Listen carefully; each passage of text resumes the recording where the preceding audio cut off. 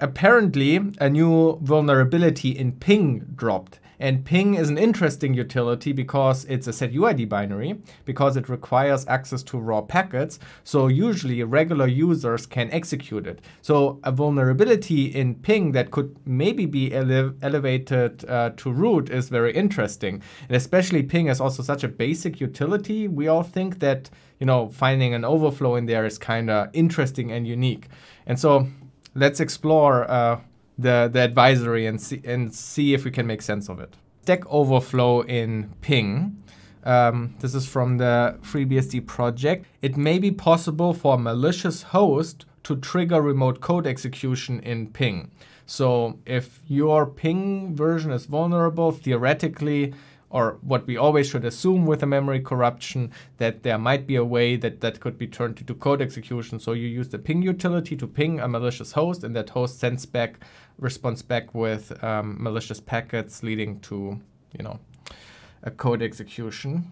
Ping reads raw IP packets from the network to process responses in the PRPack function. As part of the processing, a response ping has to reconstruct the IP header, the ICMP header, and if present, a quoted packet, which represents the packet that generated an ICMP error. The PRPack copies received IP and ICMP headers into a stack buffer for further processing. In so doing, it fails to take into account the possible presence of IP option headers following the IP header in either the response or the quoted packet. When IP options are present, PRPack overflows the destination buffer by up to 40 bytes. The impact, the memory safety bugs described above, can be triggered by a remote host causing the ping program to crash. It may be possible for a malicious host to trigger a remote code execution in ping. The ping process runs in a capability mode sandbox. Okay. On all affected versions of but only FreeBSD. And it is thus very constrained in how it can interact with the rest of the system at the point where the bug can occur. Okay, and now they list here some patches. We just briefly already looked at it. And you know what? I wanted to try out to take this and see if ChatGPT can explain it to me so I don't have to think for myself. By the way, don't misunderstand my talking as explanations as if I'm saying here the correct things. I have not prepared a script here that I kind of like fact checked and stuff like, right? You observe me thinking out loud with assumptions that I speak out as if they are true, and then later maybe I encounter stuff that validates these assumptions or disproves them, you know?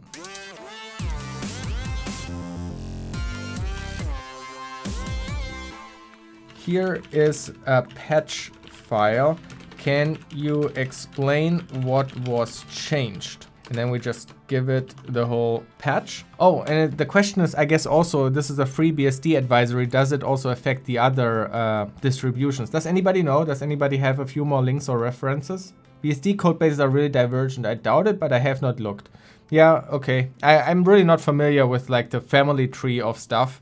I would have guessed that maybe ping is like so old that it might have been derived from like Unix times or something, and that's why it's kind of the same in all the different distributions, but maybe it also had rewrites over the time. I really have no clue. I wonder if somebody already started to scan the whole internet trying to find this vulnerability. It does not make sense to scan the internet for this because ping is like a client program that you use, right? Like you type into your terminal ping and then you ping a host, and that host can send back malicious responses, and that could potentially exploit the ping functionality. Ping using ICMP and IP packets, I guess there's a way maybe to spoof ping responses, and you could like blindly just hope you, but I'm not familiar with the protocol itself. I assume also maybe there's like a sequence number or something that you would have to guess or something, so to make that impossible. I'm not sure. Either way, the way more realistic way of exploiting this is that you already have access to a system and you are the regular user, and because ping is a setuid binary, that you can then run ping against your attack server, and then it exploits ping, and you get then you elevate your privileges to root. That seems to be a lot more realistic like vector. And then I guess maybe there are also utilities that just wrap around ping. I don't know. I could imagine that there are some fancy microservices that use ping to check if the target microservice host is up or something like this. I could imagine, I don't know.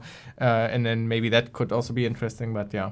This patch file appears to be modifying the ping utility. The patch file used the diff format. Okay, we don't care about that. Can you explain how the code was modified? I'm lazy, so let's see what ChatGPT said about this patch. The patch adds a check for 0-byte reads from the receive from function and modifies how the IP header length is calculated. Here's a brief summary of the changes made by the patch. The patch file adds a check for 0-byte reads from receive from. If ping receives a 0-byte read, it will simply continue without issuing a warning. Doesn't seem to be critical. The patch file modifies how the IP header length is calculated. In the original file, the IP header length is calculated by taking the lower 4 bits of the first byte and shifting them to the left by 2 bits.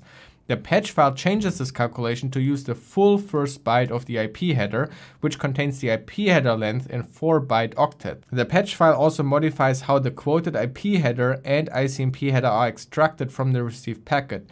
In the original file, the quoted IP header and ICMP header are extracted by assuming a fixed size IP header and copying a fixed number of bytes into the corresponding structure. The patch file changes this to use the actual size of the IP header and ICMP header as calculated from the received packet. So this is the, how can we get a quick syntax highlighting of this?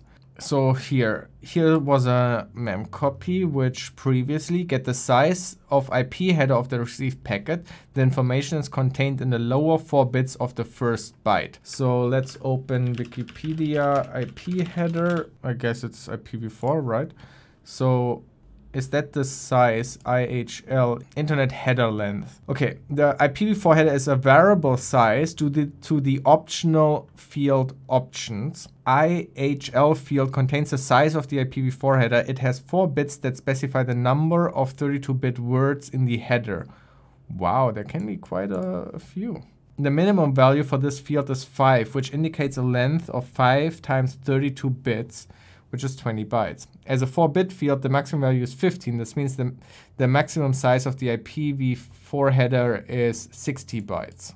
Let's go back to the code. Before, so this seems logical, right? For now, we take the lower 4 bits of the first byte. And apparently it was this code here. It copies out, hlength. Oh, no, okay. Getting the length here is fine. They didn't change that. But before then, they just copied out a chord based on this length. And that apparently was wrong. So let's see what changed. Get size of IP header of the received packet. The header length is contained in the lower 4 bits of the first byte and represents the number of 4-byte octets the header takes up. The IHL minimum value is 5 and its maximum value is 15. We just read that on Wikipedia as well. Okay, now here, check the IP header, and they added here, reject the IP header with a short header. If the hlen is smaller than the minimum, I guess, IP size, I guess this IP struct is probably the minimum size, which is basically this 20 bytes here.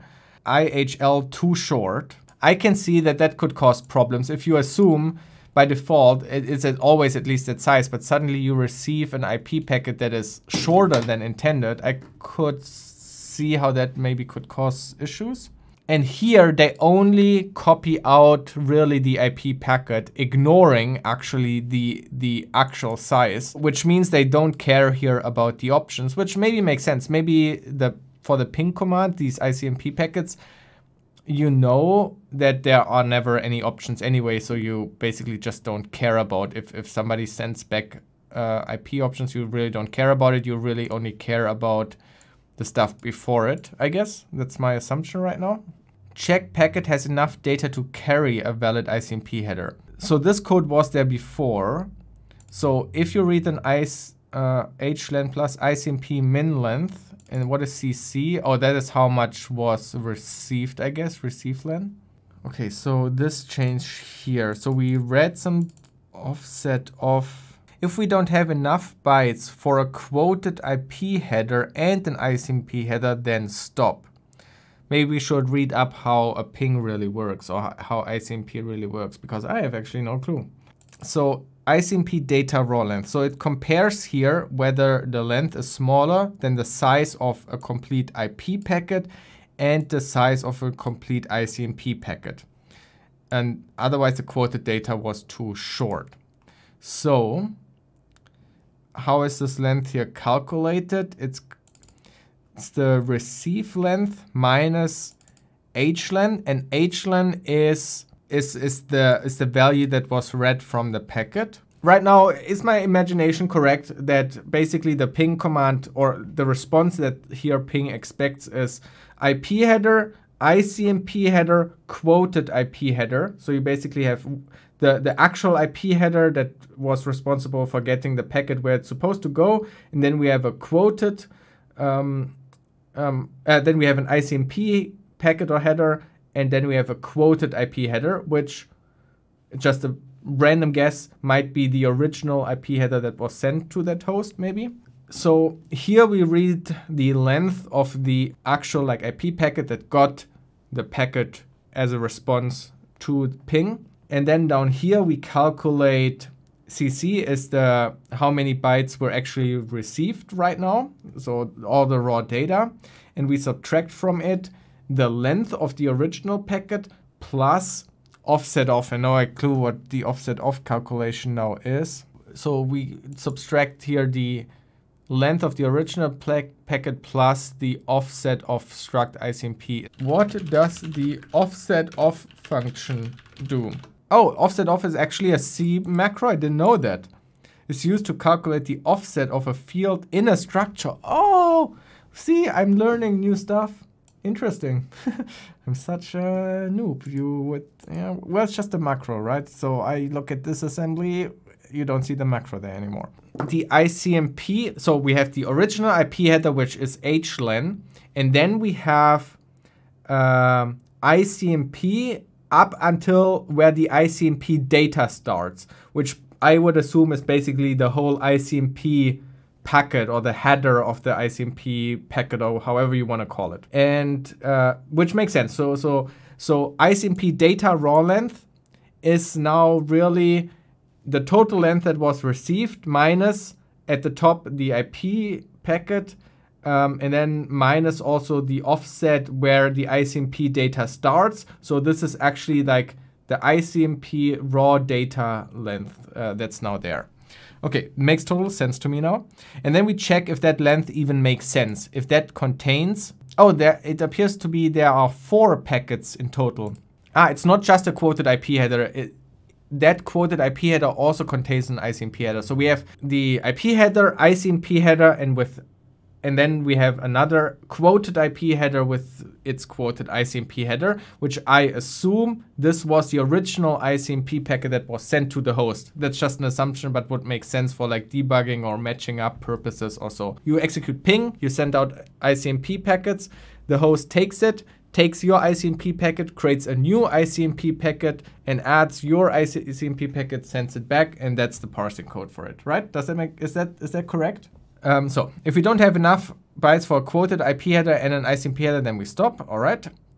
And here we removed this code and I guess replaced it with this all validation here.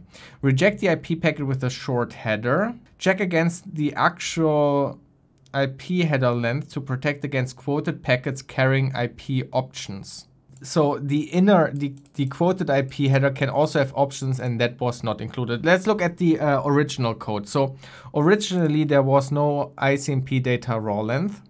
There was just ICMP data raw, which was a pointer to kind of like the same. What is buff? Was this just renamed to CC? No, buff still exists. Buff is, what's the difference between buff and CC? Okay, buff, we assume it's also just the raw packet coming in. Maybe it's the same as CC, I could imagine, the way how it's kind of all used here, but it's really confusing. In the patched code, what is CC and what is buff? CC is a variable of type int that represents the number of bytes received in the packet from the receive from function. Buff is a variable of type uchar pointer that points to a buffer containing the received packet. Oh, buff is a pointer. CC is just the number of packets. Thank you, ChatGPT. Dude, I'm so addicted to ChatGPT. It's just so good. It makes it really, like, when I'm too lazy to figure something out, I just ask. And if it gets it correct, I'm happy. And if not, I can still look at the code and think about it myself. ICMP data raw is the pointer to where the ICMP data starts, which makes sense. We have the buffer plus the IP header length plus the offset inside the ICMP packet where the ICMP data starts, and that is the pointer. And additionally, we now also calculate the length, which we can do by getting the total amount of data received minus the length plus the basically exactly the same thing. It's just, yeah. Now I get it. In the old code, it now performed a mem copy. Okay, first of all, it gets here the option. Is this the quoted IP header? So what does it do? Okay, it does a mem copy for the optional quoted. I don't know what OIP. Okay, what is OIP header length?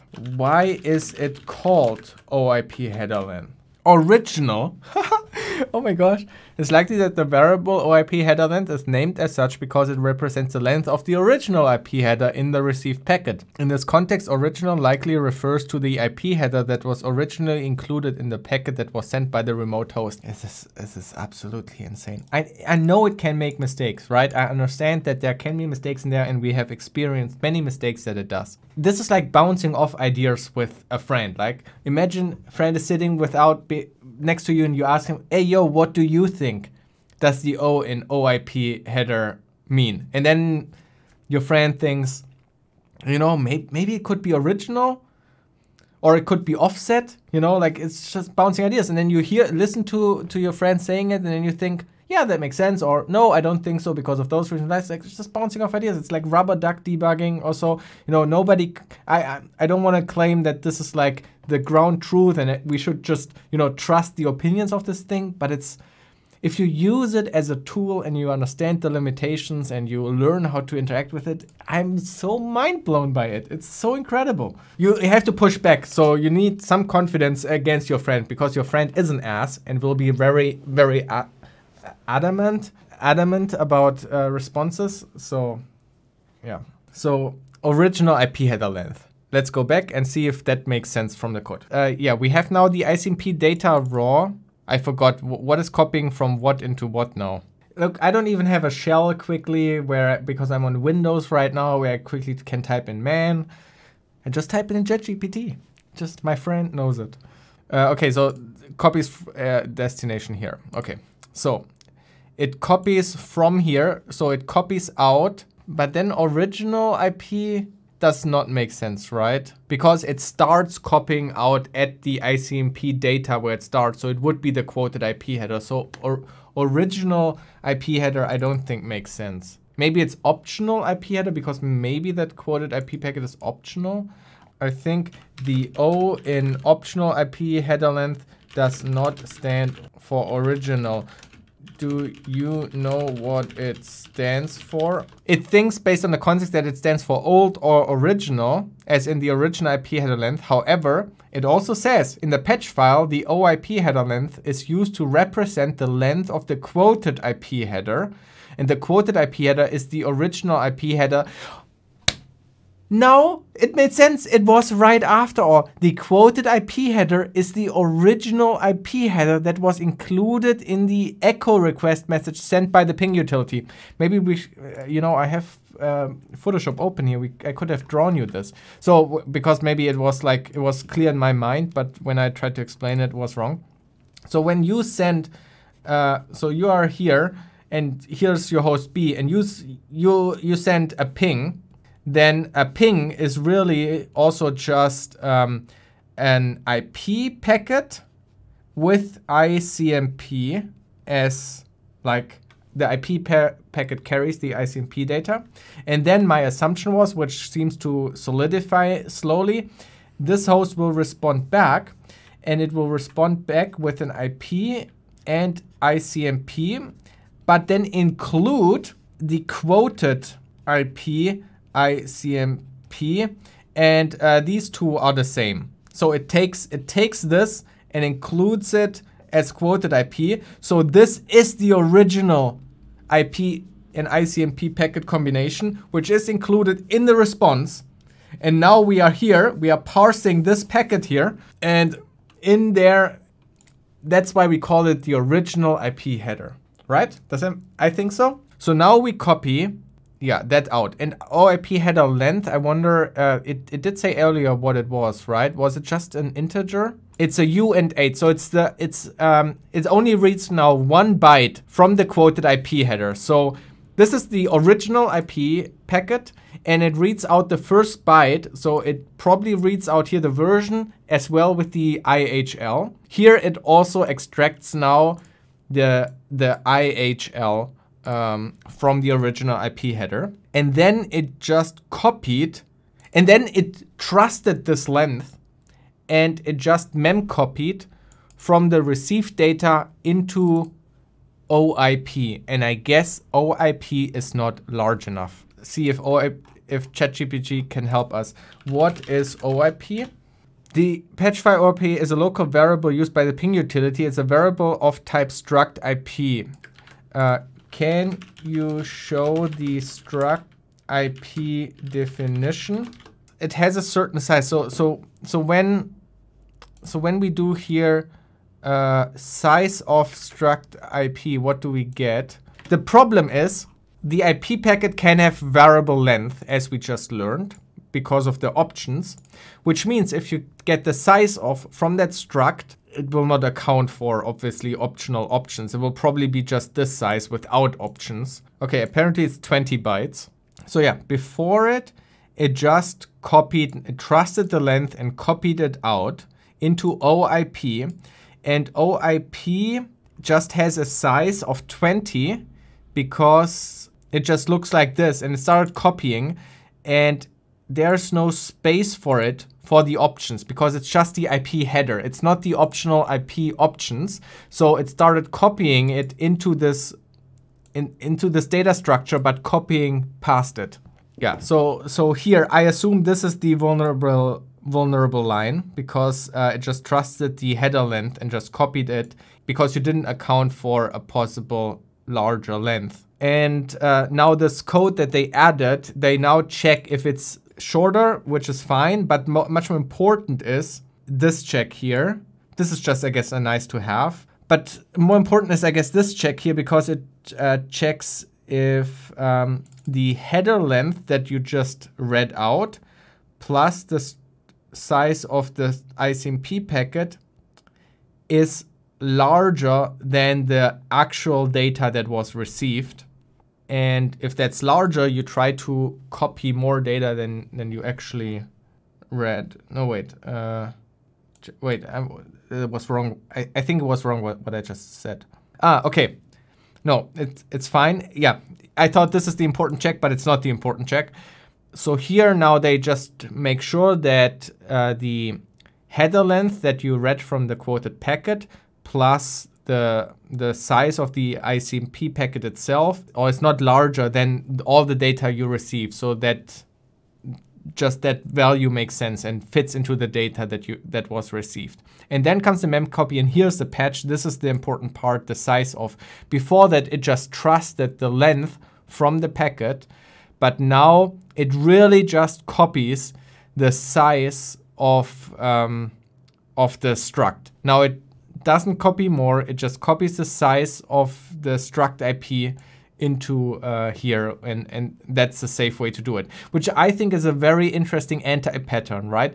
You knew you have a certain struct, and instead of just copying that struct size into here, you trusted the length of the packet. That's a really bad anti-pattern, which is interesting maybe to, if you could operate CodeQL, like I cannot use CodeQL to look for sources where this is dynamically, where if you have a struct, a well-defined struct here, but you have a variable here, that is might be a bad pattern, because you see the fix here, the size of the struct, you expect this data to match, and if it's large enough, like it's not like you read past this, like you read enough data to cover the size of the IP packet, then just copy only the size of the IP packet and not more. Yeah, And then we update here the pointer. We now have, we add the IP header length. Now we move the pointer forward, and now we are, so basically if we go back to our thing, we were here and we copied now the IP packet, and now we move the pointer forward to here, and now we point to the quoted ICMP packet, original ICMP packet raw. And before that, we also just had a mem copy here where it would copy from that pointer into the original ICMP struct. And how much do we copy? Yeah, I don't know, that's like a calculate. That seems weird. Yeah, why not? If you know this is a struct ICMP, why was this like this weird calculation here? Just copy the struct of the ICMP. I don't quite understand why they did that. Let's ask ChatGPT. In the original code, they did this mem copy with this weird offset calculation. Why did they calculate the size this way and not just use size of struct ICMP? The code you have provided uses the offset and size of operators to calculate the size of a struct ICMP instance in a specific way. The offset of operator is used to determine the offset of a field within a struct, and the size of operator is used to determine the size of a data type or variable in bytes. In this case, the code is using offset struct ICMP ID to determine the offset of the ICMP ID field within the struct ICMP. Can you show the struct ICMP definition? Okay, so the ICMP ID, where's that? Wait, ICMP. I'm too dumb to understand this. That's ICMP hun here. So it's that struct, and it points to here in this union. Why? It's so weird that it's calculated this way. To calculate the total size of the struct ICMP instance. Because I guess they expect a certain type of ICMP packet, maybe? And they knew that it would only be, or they only needed it up until this point and didn't want to copy potentially the whole thing or something like that. If the code was only interested in copying the entire struct ICMP type, then it could simply use size of struct to determine the size. So is this an optimization that they tried to like only copy as much as they needed and had this weird calculation here? Yeah, they didn't really care about the whole ICMP packet. Now I get it. They just copy from, they copy up and including the ICMP ID. Only up until there. Is that just a small optimization? That's why they did that? Anyway, I guess this is much cleaner code and just copy out the whole one. I guess these couple of bytes more don't make a difference. Anyway, I think we kind of get I feel like I understand it now. Should we summarize what I understood, what's happening? So you are here and here is the server and you execute a ping. And a ping is really just, it's an IP packet, and that IP packet carries an ICMP packet. And then the server responds back to that ping, also sending you back an IP packet with ICMP. But apparently, as we just learned, it carries a quoted IP packet with an ICMP packet, which I assume is just the original IP ICMP packet. I mean, it's not that important. You know, maybe this is not how the protocol works. Okay, this is just what I really just derived from reading over the code. So so B takes this and adds it on top of it, and we responded. But this is where the bug happens. The bug happens because packets can have options, and they read this. They consume this, it's all good, and then they come here, and here they read out the IP header length, and then they copy that IP header length into a buffer, and usually this IP header length basically covers this packet here, and they copy it out into a struct that is only the size of this IP packet. Problem is, and this is where a malicious server comes into play, the IP packet can be options. And when you now copy this whole thing into your small local variable, then you overflow here. And we learned that the options, like the total size of an IP packet can be 60 bytes. The minimum size is 20 bytes, which makes it, there can be 40 bytes of optional options. And these are exactly the 40 bytes that are then overflown on the stack. And if we come back to the original advisory, now everything makes sense what they write here. It copies the received IP and ICMP headers into a stack buffer for further processing. In so doing so, it fails to take into account the possible presence of IP option headers following the IP header in either the response or the quoted packet. Oh, it can already happen in here. I guess because PR pack is called on, okay, whatever, small detail.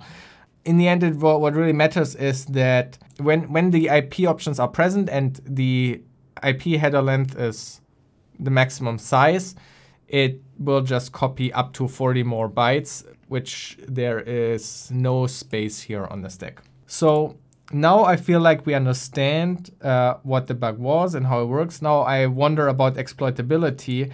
In the original advisory, they already wrote that ping runs in a capability mode sandbox on all affected versions. It's thus very constrained. Has somebody implemented already a remote code execution? Like, is it actually like exploitable? Ping can run and listen and receive multiple packets, right? So there might be a way, especially if you have control over the ping utility, you could keep running it. If it's set UID, you cannot inspect the proc maps to get like an ASLR leak, right? You don't have access to that, or do you?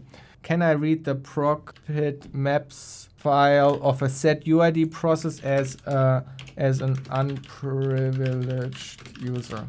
No, an unprivileged. See, the cool thing is, what Geek at Work did, like, you know, usually when I have a question like this, I'm not so sure about, I have an assumption, but I want to show I verified. I have to pull up like a terminal, you know, like I have connect to a server of my running Linux or something and quickly test it, and I can quickly test it, it's fine. But I can also be lazy and just literally write into ChatGPT, can I read proc.pit maps file of a set UID process as an unprivileged user? And it tells me no, an unprivileged user cannot read the proc.pit maps file of a set UID process. Do you believe in it though? Well, again, it can make mistakes. As I mentioned earlier, it's like you bounce ideas off a friend. And especially if it matches like my expectation, you know, I of course haven't proved it, but you know, I don't know. I still think it's a great tool that can help me. What are the capabilities of ping running on FreeBSD? The thing is, I don't even have a FreeBSD system. You know how much time it would take me now to like download an image, set it up in VMware? It would literally take me like 10 minutes or so. But I can also just ask ChatGPT about what are the capabilities, and it would just tell me. Might have misunderstood what I meant with capabilities. What are the permissions and security capabilities? See, here we get the capabilities. On FreeBSD, ping is typically installed as setUID root, which means that it runs with the permission of the root user. This allows ping to access privileged system resources and perform network-related tasks that require elevated privileges. In terms of security capabilities, ping on FreeBSD is typically compiled with the capability for raw network access and admin network. I don't know exactly what that is. These capabilities allow ping to perform low-level network operations such as sending and receiving raw IP packets and to configure network interfaces and routing tables. Overall, the permissions and security capabilities of ping on FreeBSD allow it to perform tasks it is designed for. I'm not familiar with FreeBSD and how that all works, and when they say it's running in a capability mode sandbox, does it mean I cannot, for example, ping is not allowed to do like exec or open or something? So all it can do is basically like open socket and do read and write on a socket and something? Is that like the how we should understand that? However, having control over the network, I don't have an idea on top of my head, but probably there are some interesting ways how you could turn that into remote code, like into a privilege escalation as well. Because you could probably reroute traffic. If it allows you to configure network interfaces, then you could change like routing information, I don't know, and then you could man in the middle, could turn it into a man in the middle setup, and then, yeah, I don't know. There could be interesting ways maybe to pull it off. What is the capability sandbox in FreeBSD? The capability sandbox in FreeBSD is a security feature that allows users to execute programs with a reduced set of permissions and capabilities. Blah, blah, blah, blah, blah, blah. Using Capsium framework, which provides a set of APIs and tools for creating and managing capability-based sandboxes. Using the Capsium framework, developers can create sandbox programs that run with a reduced set of permissions. A program running on FreeBSD with the CapNet Raw and CapNet Admin capability sandbox. What can it do and what can it not do? A program running on FreeBSD with the CapNet Raw and CapNet Admin capability sandbox can perform low-level network operations such as sending and receiving raw IP packets and can configure network interfaces and routing tables. This allows the program to implement a wide range of network-related functionality. However, a program running on FreeBSD cannot access sensitive system resources for performing actions that could compromise the security of the system. Well, I'm questioning that, because being able to change network interfaces and routing tables, that does sound like it's compromising the security of the system, but yeah. For example, the program cannot read or write to arbitrary files on the file system, cannot create or modify system processes, and cannot access the system's kernel or kernel data structures.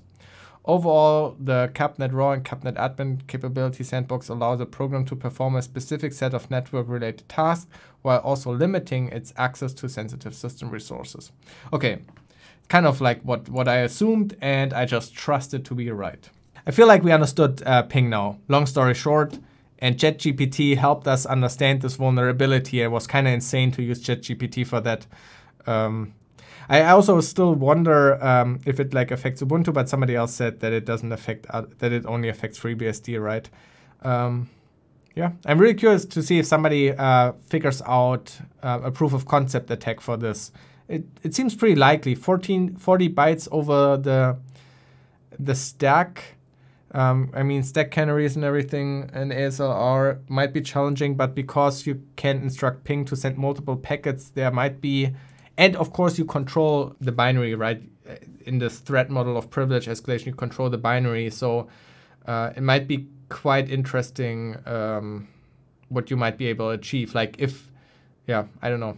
Anyway, thanks whoever shared this link earlier, because you completely nerd sniped me with this now for like 1.5 hours or so. We're done with this now. Was interesting. We used ChatGPT again. And let's go back to something relaxing, okay? We have heard enough. Somebody who has no experience about AI to talk about AI. I feel like I'm like a crypto bro talking about financial systems or something like this. That's how I feel right now. Like I should stop talking right now because I'm probably sounding, or I sound like somebody who has no clue about hacking talk about hacking. As a simple hacking content creator, I'm not able to answer questions about large language models like ChatGPT. It's banned and you will be banned if you keep talking about it.